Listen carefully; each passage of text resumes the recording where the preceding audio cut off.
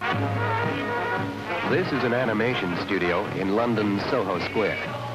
For months, the atmosphere here has been one of inspired insanity, an environment necessary to the fulfillment of one of the most unusual motion picture challenges of all time, the visualization in animation of the enormously popular Beatles for their next feature film.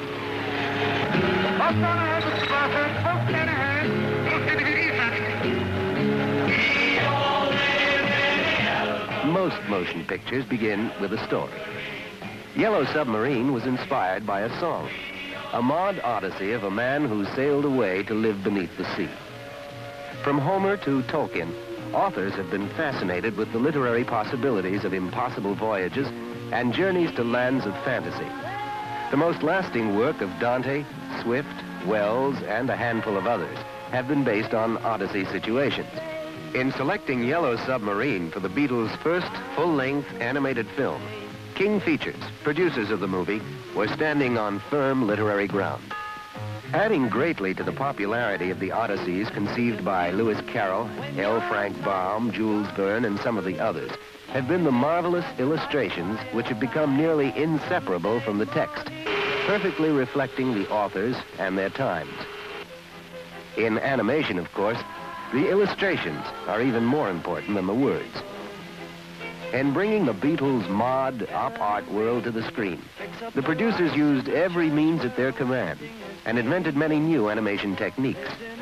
The British magazine Punch observed that the Lennon-McCartney songs used in the film seem to have been conceived and brought forth in the pure, simple spirit of mystical innocence, like the paintings of Chagall. And like Chagall's works, the film tries to include everything in the world to make up its own cosmos. The animation style ranges from storybook simplicity to pop art and psychedelic shimmer. The film, of course, is not all eye-popping visual effects. As in other Odysseys, there is an assortment of odd and outrageous creatures. Most of them, if not all, inventions of satire. Says supervising director George Dunning, satire has become part of our daily diet. We can include things in a cartoon today that wouldn't have even been put in a live comedy years ago. There are the Blue Meanies, a screeching spoof of baddies everywhere. That heaven is blue.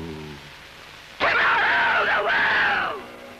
Bring in my blue pie. He's a real nowhere man, sitting in his nowhere. And there is the Boob, a put-on of pseudo-intellectuals. I must complete my facts. 2 novels, finish my blueprints, begin my belief. There's the Lord Mayor, a caricature of the older generation. The meanies are coming. They wouldn't dare. They would. They are. What are you going to do? Finish the quartet. And a gaggle of grotesqueries that will keep audiences guessing their inspiration for years to come.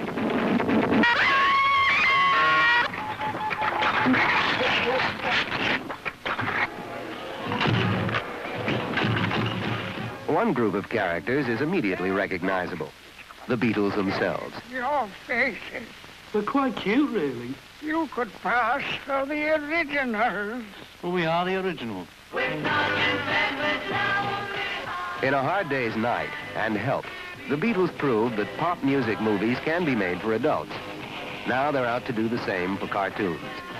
But attempting to capture the Beatles in animation is risky business.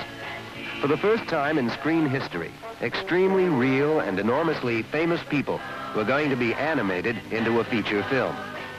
In charge of the project is the German designer Heinz Edelmann. The story calls for human beings, so they must be drawn without stiffness, yet look real.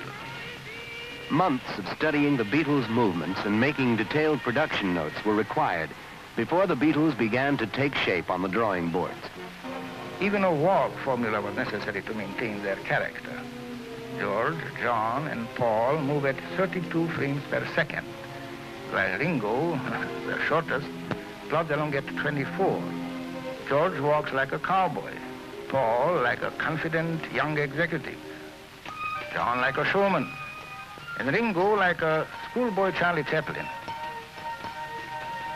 George's leg is shaped differently from Paul's, and his trouser legs flop. When Ringo's eyeballs move around in eyes, the dots remain in center of circles. Each of the Beatles is characterized by a well-known part of his personality, naturally. Paul is introduced as a mod Mozart, playing serious music in a museum. George appears out of a haze of transcendental meditation, the mystic philosophy he popularized. John, author of In His Own Right, emerges from a classic literary creation. And Ringo is pictured as his inimitable self, wandering winsomely by the shore in Liverpool as it in a hard day's night. From a script described as a sort of open-end Rorschach filled with Joycean puns. You, bluish. You don't look bluish. In a new style of animation, described by its director and designer as Miles from the average concept of cartoon characters with large heads and little legs. It is Picasso-ish, of course, in the use of space as well as line to achieve movement. And with the mind-bending sounds of the Beatles, Yellow Submarine breaks new ground in the art of animation. Just as Swift and Carroll changed the history of literature, as Chagall and Picasso brought new life to art, the Beatles are revitalizing the art of animation. It's a truly mod world where medium and message meld. The new art of the psychedelic 60s.